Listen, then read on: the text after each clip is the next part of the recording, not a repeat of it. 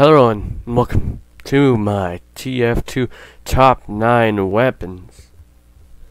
We're going to be going from left to right by class, and they are in no particular order. But I will tell you now, medic's my main, so I'm pretty biased to the medigun that I chose. Moving on. So, I lost my footage for the first one. God damn it. Anyway, the first one on my list, since I'm going in order, is the Mad Milk. This piece of absolute white... Hello and welcome to my TF2 top 9 weapons. We're going to be going from left to right by class, and they are in no particular order. But I will tell you now, medic's my main, so I'm pretty biased to the medigun that I chose. Moving on. It's pretty darn overpowered. No downsides, pretty much. None that count. It has to recharge, but moving on. Now for my second item is a weapon that not all people will agree with, because these are my opinions on what I think are the best TF2 weapons. But it's the equalizer. Now, hear me out. When I play soldier, I get damaged a lot. I'm a high health class. People want to take me out. And if you've ever wanted some extra damage with a melee, well, you'll look at that. Are you bad at market gardening but still want to do decent damage? Damage yourself by rocket jumping, and then when you get down, you can just smack them and do more damage. Like when you get to the ground. It's as simple as that. It's really easy. I don't know what to tell you if you don't like it. Downsides are, well, you get less healing from medic sources while it's active, but you do more damage the lower health you have. So, I think this weapon ought to equal the odds of any situation. Except for maybe that one. Now, for the next item, it's a weapon that I pulled straight from hell. Now, a lot of the weapons you guys probably aren't going to like as much as I do, because they don't take as much skill. But it's the Scorch Shot. Yeah, it's the Scorch Shot. I like blowing things up, and I like burning things. Not to mention that this thing, when it hits the enemy, it bounces them back, and then it does crits whenever it hits someone that's on fire, and it explodes when it only hits the ground. So you can light someone on fire, and then when it explodes on the ground, it does a crit. I don't know what the heck that's about, but I like it a lot. Like, a really dang good amount.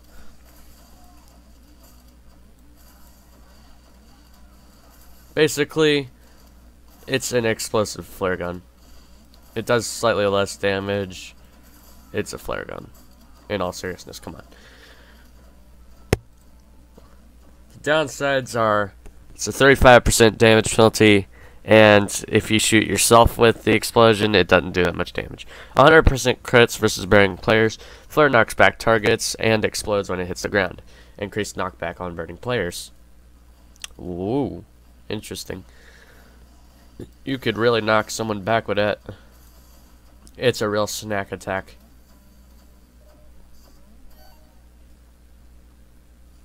Now this one, I will stand behind to all ends.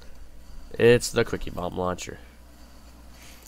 I just like how you can charge shots that do more damage, and if you wanted to jump with them, they do 15% less damage as long as they're not fully charged shots. So you can just like put 2 down and not have to take as much damage. Now, if that ain't an upside to be selective, I don't know what it is.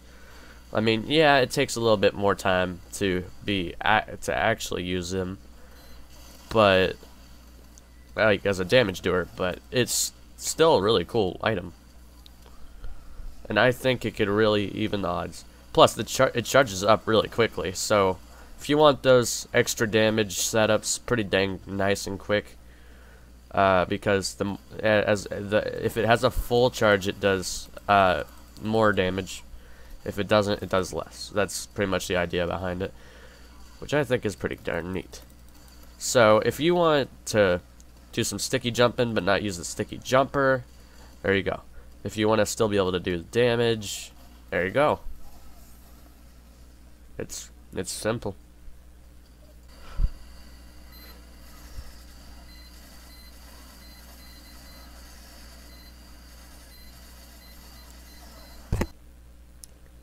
This next one is the absolute most delicious thing in TF2.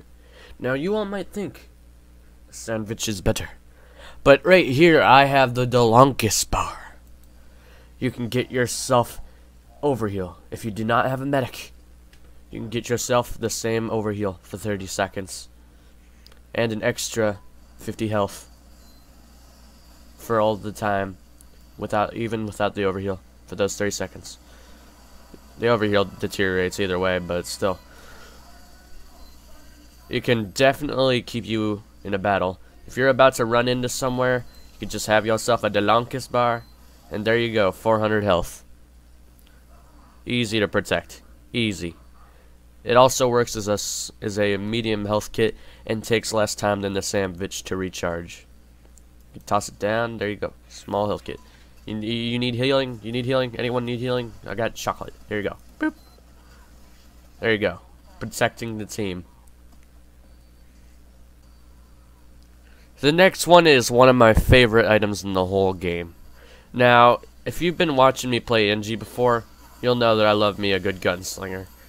Build sentries quick, and build lots of sentries. Pisses people off, and it's absolutely fun. And you can do this.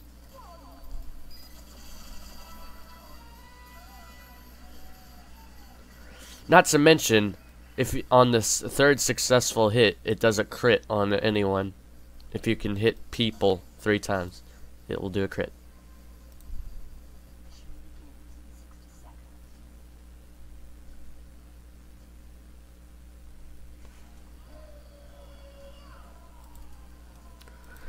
The downside is that it switches the regular sentry with a mini sentry. There are no random critical hits. But with the third punch as a guaranteed crit, I think is good chances. Not to mention the 150% better build rate of sentries, because there are many sentries, and of course 25 max health, which brings you out of the tiny health range. Now, for combat engineers, that's pretty damn neat.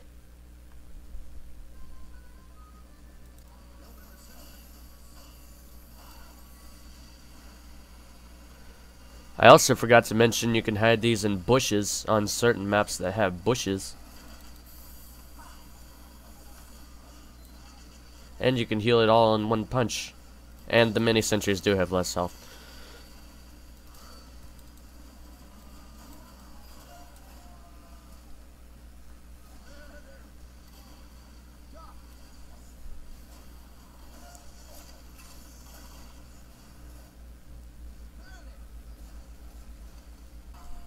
Those crits, bruh.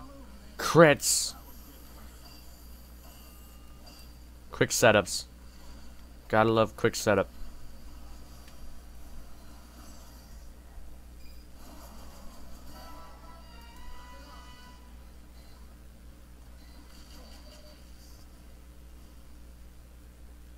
Gotta move that gear up.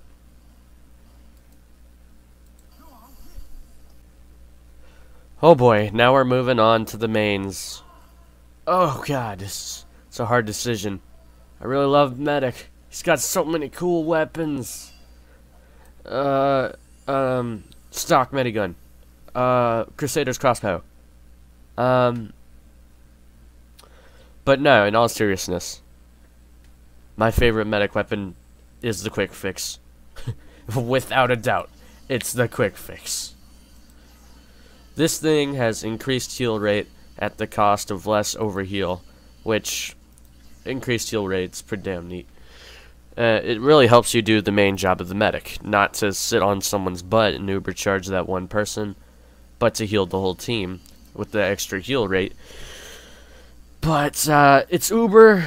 Well, it's Uber's regeneration. It doesn't actually make you invincible. But it's still pretty cool because you can just pop it and heal everyone extremely quickly. Like, it does it really quick. Like, you down to 10 health, you're gonna be back to full in, like, no time. Unless you're already at full health, in which case overheal's slow as hell. But all the medic weapons are my babies. But this one is the absolute killer. This weapon comes with only the downsides of less overheal. It has plus 10% overcharge rate and plus 40% heal rate. It's pretty damn neat. It also allows you to mirror blast jumps and stuff like that. Explosive stuff. And if it wasn't... It used to have a stat to where you could just, like, if you were healing a scout, you'd go scout speed. But unfortunately, in recent updates, they got rid of the appeal because they gave all mediguns that option. Except for the blast jumping. You can't do the blast jumping, but you can go scout speed if you're healing a scout.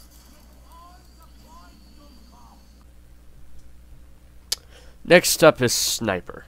Now, Sniper, he's an interesting class. There's some different ways to play him for sure. But my weapon of choice for Sniper, Sydney Sleeper. Yep, it's the Sydney Sleeper. A severely hated weapon in the TF2 community, and it's extremely underrated. People think that, like, people really just don't like it. People don't like that there's less damage, alright, or not less damage, but no headshots, alright.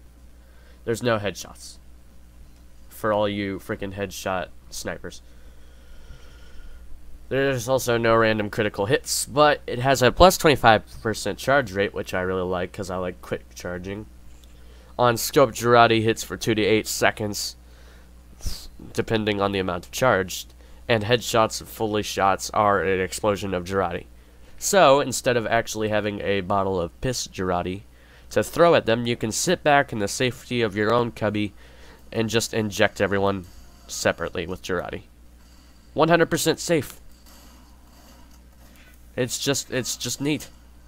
Why do people why do people hate this weapon? It's a good weapon, I promise. Now, the next one, it comes from one of my least favorite classes. Between Heavy, Spy, and Sniper. Those are my least liked. But I still have a weapon that I really like for Spy. Now, some of you might say patience is a virtue. But this item, it promotes patience. You can stay invisible as you want. But here's the catch. It takes up charge when you're moving. It is a invisible watch called the Cloak and Dagger. You can stay cloaked as long as you want, as long as you do not move that much.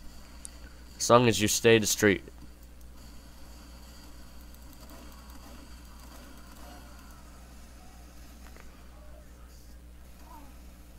You can do all this running around and crap, just sit here. But if they see you, it's still gonna do the crap. And if you keep walking around with it on, you will be pretty dang highlighted and pretty dang loud. So I'd advise you wouldn't do that. But anyway, if you liked this top 10, please like, subscribe, and I hope to see you in the next video.